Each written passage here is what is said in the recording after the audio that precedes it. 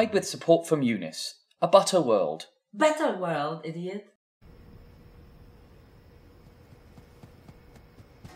7 types of bonding.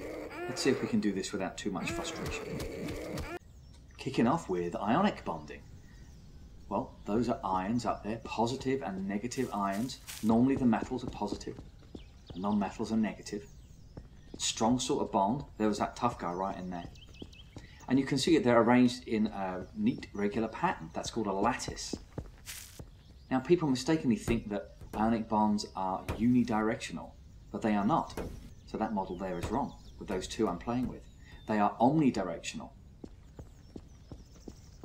The bond goes in all directions. And like I said, it's very strong. It's hard to pull individual ions out of the lattice. In fact, I'm getting a little bit frustrated. Okay, on to covalent bonding.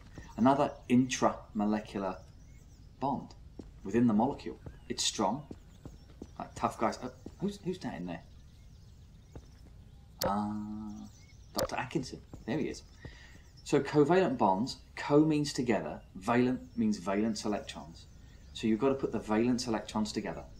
Let's pretend these are 2 hydrogen atoms. That's the orbiting electron and the central proton in the middle. Now, if I bring those together,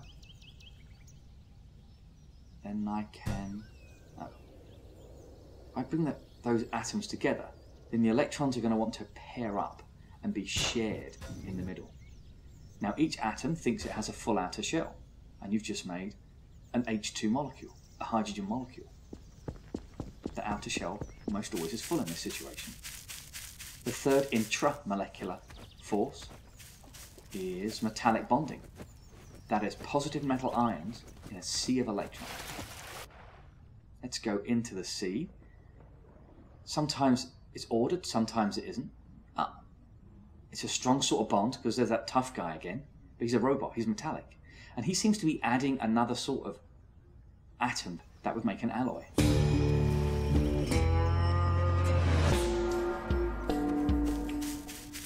Alright, now we're on to the 4 sorts of intermolecular forces between one molecule and another.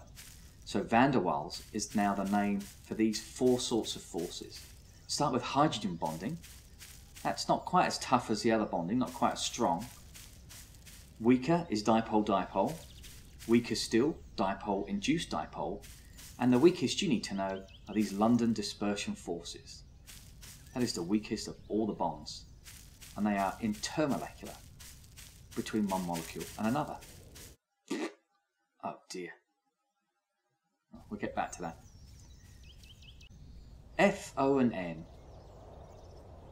If hydrogen is bonded to an F, O or an N, you're going to get hydrogen bonds. Typha, rain, is fond. That kid's playing too. So that's how I remember it. Fond is rain and Thai. F, O and N. They're the most electronegative atoms that are small. So fluorine loves electron pairs in a bond. Fluorine loves the electron pair bond. Okay, so now they're going to have dipoles. These molecules, the electrons are not spread out evenly. The fluorine end is going to be a little more negative, and the hydrogen end is going to be a little more positive. So you can show it using this arrow. This is really clumsy. Oh, it's not going to fit.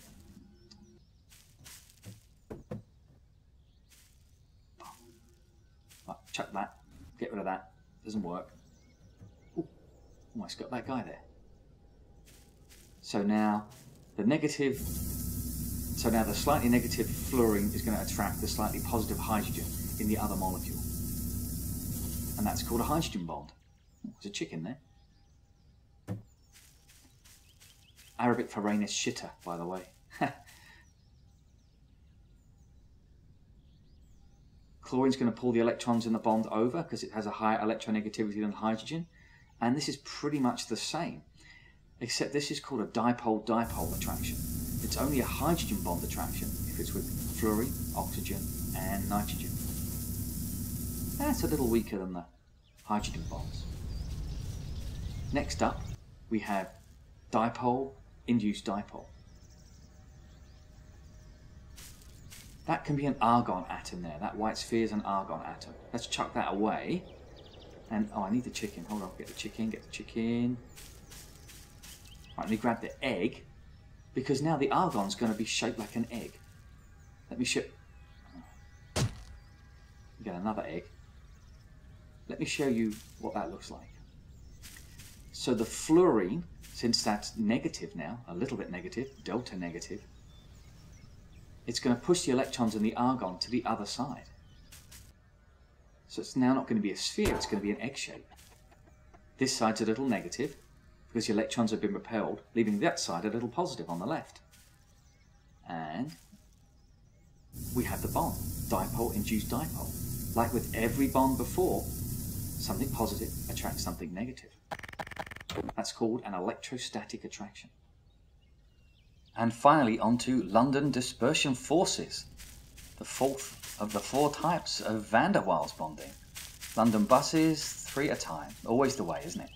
All right, these are 2 atoms of helium. So the electrons are going to go around the helium, around the nuclei. On the left, and on the right-hand side, they're going to go around as well. Not particularly exciting. But if the electrons happen to be on one side of the atom, then what they're going to do, just for an instant, instantaneously, is there's a chance they're going to repel those electrons to the other side. There's a slight increase that's going to happen. And voila, you have a London dispersion force right in the middle. That positive nuclei is next to the negative electrons, next to the positive nuclei, next to the negative electrons. Well, that's an electrostatic attraction, just like everything else. A plus is next to a minus. Not a very strong bond, it's very weak. I'm right in the middle, I can't feel anything. Can't feel my feet, can't feel anything. Alrighty. And since that only lasts for an instant,